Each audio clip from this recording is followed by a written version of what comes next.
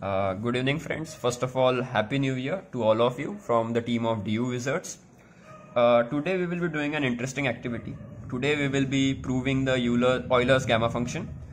Now, if you are able to recall, in the month of December, we actually used Euler's gamma function to prove that 0 factorial is equal to 1. So at that time I said that we will be proving Euler's gamma function, which I just gave an expression at that time, and we will be proving it in the upcoming time. So let's first recall what Euler's gamma function was. As you can see the name Euler's gamma function. So Euler's gamma function, which is gamma n, is nothing but n minus 1 factorial, which is also in an integral form written as 0 to infinity e to the power minus x to the power n minus 1 dx, where n is any natural number. Yeah, n is any natural number. Not natural number, not necessarily natural number. It can be any number which is a real number, where n is belonging to any real number. Okay. So let's move. So this is our Euler's gamma function. So we will be proving it today by using successive differentiation. We will be differentiating a function. I will be taking a function, a very simple function, and I will be differentiating it, and then I will be trying to reach this part. I will be using an integral, an integral of a function. Will be differentiating it, and I will be trying to reach to this part. Okay, so in this process I will be requiring one more tool here, which I will introduce here. If most of you must not be knowing it, but like there are cases that some of you may know, that is the Newton-Leibniz integral. Newton-Leibniz integral. Now what this Newton integral is, basically here what you are doing is you are differentiating an integral, then what the expression will come. So I will just write the straightforward thing that I am having a function, an integral, where the limits are also function of x and the function is a function of x and t, and I am integrating with respect to dt. So I decide to differentiate this whole function with respect to, what you should say, is x.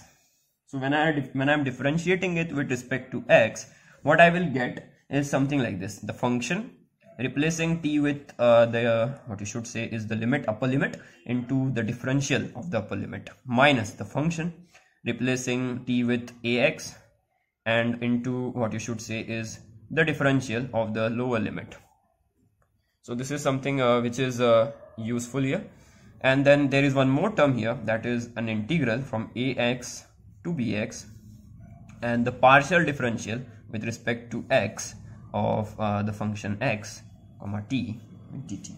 So that integral. So I will be using this thing. Now I will again note you one more thing, that if a and b are constants, like listen it carefully, if a and b are constants, they are not no functions of x, but they are constants. So what will happen is, as you can see here, this is b dash of x, and we know that the differentiation of a constant is 0. So b dash of x will be going to 0. Similarly, your a dash of x, where a is also constant, so this will be also going to 0. So this whole two terms will be going to 0, and what we will have is just this term. So this is something which we will be using, and if time permits in future, we will be trying to prove this thing also. But let's now use it as a, we will be using it as a result. Okay, we will be using it as a result. So let's start. So first I am taking a function, that is e to the power minus ax dx, and I am integrating it from 0 to infinity. So the integral is quite simple. It is minus 1 upon a, then you have e to the power minus ax, 0 to infinity. On solving you get 1 upon a. On substituting the limits, what you will get is, you will get 1 upon a.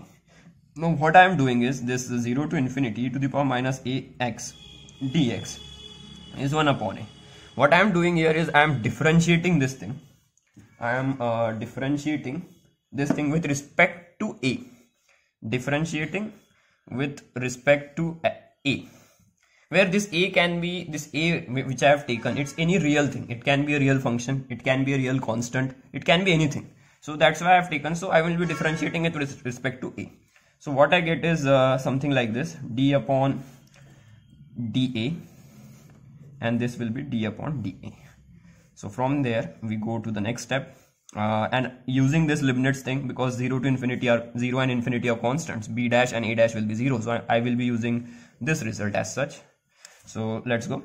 So this will be integral 0 to infinity partial differential with respect to partial differentiation with respect to a, e to the power minus ax dx, and this will be minus 1 upon a square. Okay, and again solving this, what you get is the partial differentiation. When we are taking this to be common, it will be minus x e to the power minus ax into what you should say is dx. This is minus 1 upon a square. Now note a few things here. When I differentiated this function one times, I will note it here, that is this is d by dA. Okay, so this is your quantity which is d by dA. Now I will again differentiate it with respect to a. Differentiating with respect to a, and that is why I said that the method which I am using here is a successive differentiation method. So again I differentiated it with respect to a. So again the same thing will happen because they are constants, so it will be a partial differential with respect to a, e to the power minus ax, okay, dx, and I will take minus x here because x here is a constant. We are not differentiating with respect to x, and this will become, if I am not wrong, is 2 upon a cube. Will it will become 2 upon a cube. And again solving this, you get 0 to infinity. What you are getting is minus x, and one more minus x will be coming, so I will make it minus x square, and then e to the power minus ax into dx, and this will be 2 upon a cube. So I will note here that I have differentiated d square by dA square. This is twice differential. Now you can see a pattern here, like when I am differentiating it first time, I am getting a 2 here. When I am differentiating, this is increasing. So if I am differentiating it with n times, here it will come as n plus 1. And what you are saying upstairs is, you are saying, you can see like this. This is when I am differentiating it first time, I have differentiated with 1 times, so I am getting 1 factorial. As you can see, this can be written as 1 into 1, this can be written as 2 into 1, this can be written as again 2 into 1. So this is nothing but 2 factorial. And this, as I said, if I am differentiating it n times, this will be n plus 1. And this will be, as I am differentiating it 2 times, it will be n factorial. Now the problem here, you may be saying like there is a negative here and there is a positive here. So for that, what we will account is, we will account minus 1 to the power n. So on generalizing this thing, I will generalize, and you can even see here, when I am differentiating it twice, I am getting here 2. So let's generalize it a bit, because that is something which I have catched. So you get it minus x to the power n. I have differentiated n times. Okay, so e to the power minus ax will remain the same. You will get dx, and you will get minus 1 to the power n, and here you will get, as I said, n factorial upon e to the power n plus 1. So this is something which you will get.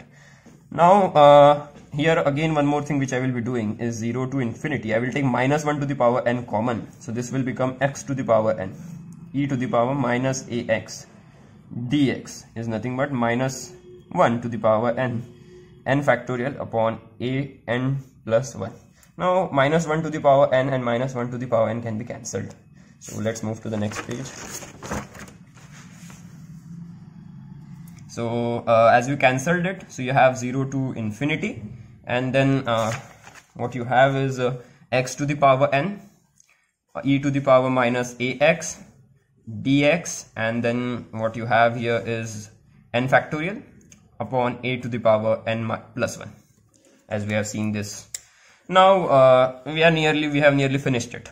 Now what you do is, as I said already, that a is something which can belong to real. It can be a function, it can be a function as well as a number, and even a number.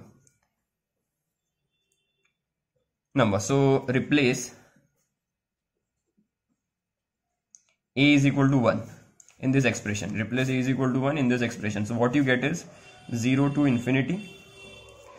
0 to infinity you get x to the power n, e to the power minus x, dx, and this will be n factorial upon 1 to the power n plus 1, and we know 1 to the power anything is 1, so this can be further written as 0 to infinity x to the power n, e to the power minus x, dx is nothing but n factorial. So this is the Euler's gamma function, which I already wrote somewhat like this, that 0 to infinity e to the power minus x, x to the power n minus 1, dx is nothing but n minus 1 factorial. Here I have just kept x to the power n minus 1, here it's n, you can see that's n factorial, this is n minus 1 factorial. So this is the proof for Euler's gamma function, and we have proved it via successive differentiation. So this is one of the methods of proving, and very important thing here is a Newton-Leibniz. Now we will be trying to prove Newton-Leibniz in the upcoming time. I hope you may have enjoyed the lecture. Thank you for watching.